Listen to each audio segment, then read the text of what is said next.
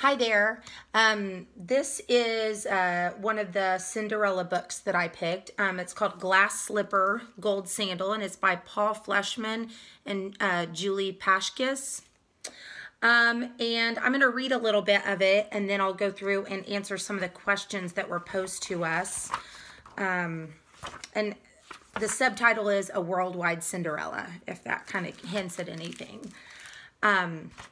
Once upon a time, there lived a wealthy merchant whose wife had died. They had one daughter, gentle-eyed and good-hearted. And this says Mexico right here. Down the road lived a widow with 2 daughters. The woman gave the girl treats when she passed, pan dulce to eat, sugarcane to chew. The girl knew that her father was lonely. You should marry the widow, she told him. She's nice to me. The father had his doubts, but the girl kept asking. And how long can a father say no to his daughter? And so he and the widow were married. And this says Korea right here. But no sooner had the stepmother moved in than she began to order the girl about. All day long she set her to weeding the rice fields and cooking and carrying. The woman gave the girl's room to her own lazy daughters.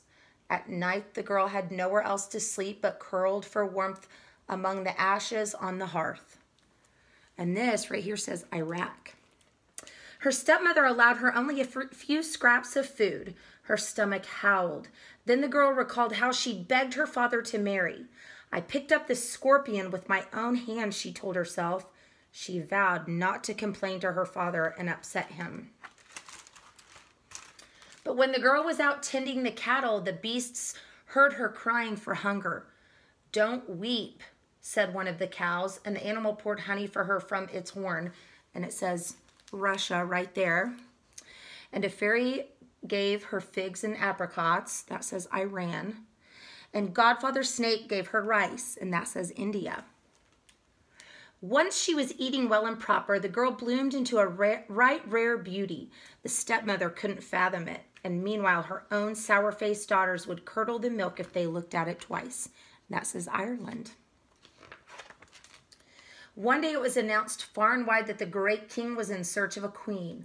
All the unmarried women dressed in their finest robes and set off for the palace. To make sure the girl couldn't go, the stepmother threw an apron full of lentils into the ashes and ordered her to pick them all out. You might be able to guess from lentils that that's Germany. And scour all the kitchen pots too, she hollered.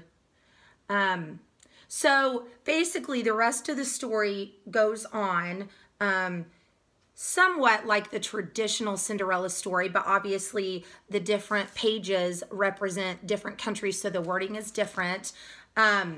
As far as the questions go, the setting, the time, or the locations of the book, they're all different throughout the book. The wording of each page is changed to reflect the country listed on that page.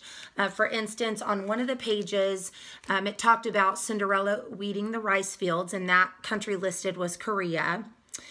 In another page, it talked about honey being poured from a cow's horn to feed Cinderella.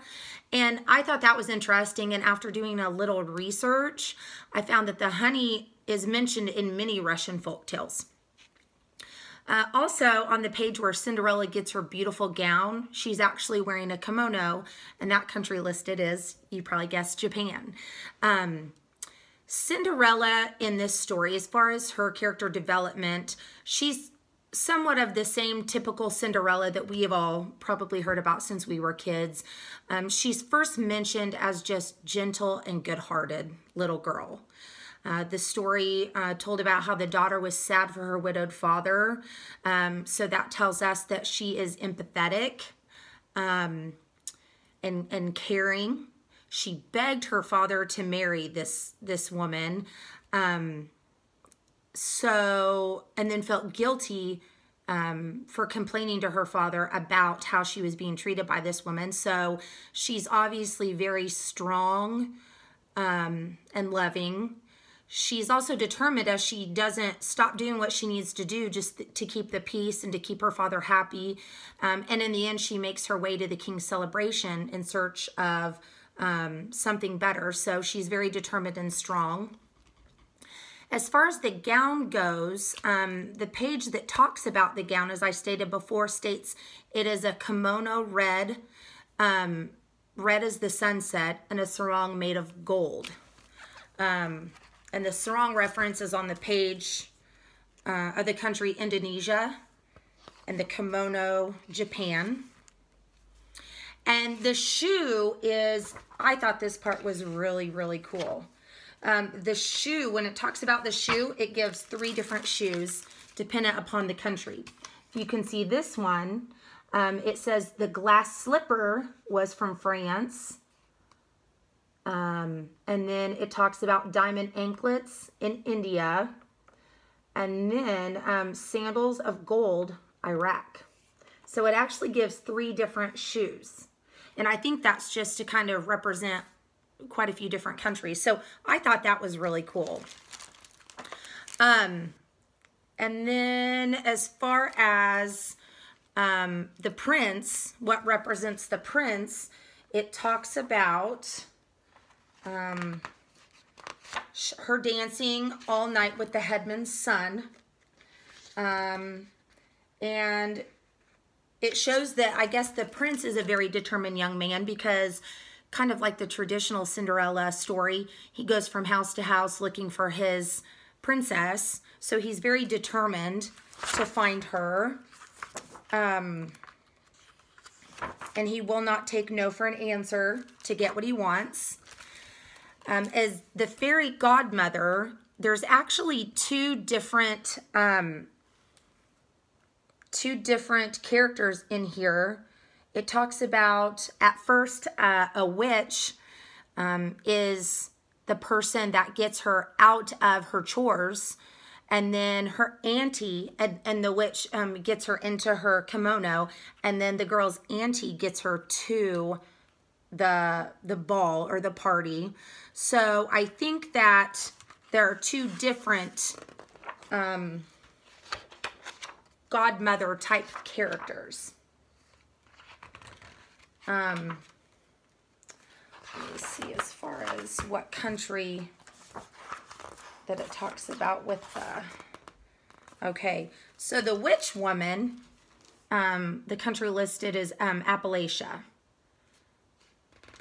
And she spoke a spell. And then when it talks about the girl's auntie, it's West Indies. And she said, "Walk to the ball," said the girl's auntie. "Never." She picked a big round breadfruit from a tree and tapped it 3 times with her wand. So I guess she'd be considered a godmother. And that's the magic right there. Quick as the blink of a firefly, that breadfruit changed itself into a coach. So, and as far as the illustrations go, I believe that the illustrations in this book are everything. If you see all of the really cool artwork, I'll kind of show it up close. All the really cool artwork, I think it just hits it home.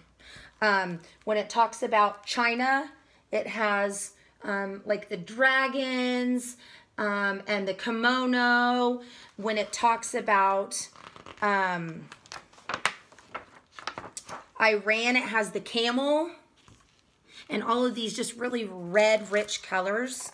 When it talks about Ireland, if I can find it on here, here we go. Ireland, it's just these really beautiful green color is the background page. And when I think of Ireland, I think of the rolling green hills. I mean, we hear that talked about all the time. So I just think of those rolling green hills. So I thought that that green was perfect. And as far as the text and the illustrations go, I could sometimes read some of the text and not even read the country that was labeled on by each picture, and I would just know automatically by the text that the author put with that country. You know, when it talks about the kimono for Japan, it talks about lentils in Germany. To make sure the girl couldn't go, the stepmother threw an apron full of lentils into the ashes and ordered her to pick them out. So lentils for Germany. So it just really, as far as the text and the illustrations, it just all really helped each other big time. And then, of course, the slippers and the sandals to the different countries. As far as, I guess, that the texture and the patterns and things, every single page has these type of rich textures and patterns on them, representing the country in the background. So all these beautiful colors, I think that they really help to tell the story. So this is a great book. I think I'm going to read it to my son just because he loves reading and researching about different countries and different historical events. And so I just think that this would be a really great book to read to kids and maybe get into further discussion about those countries. So I would definitely recommend this one.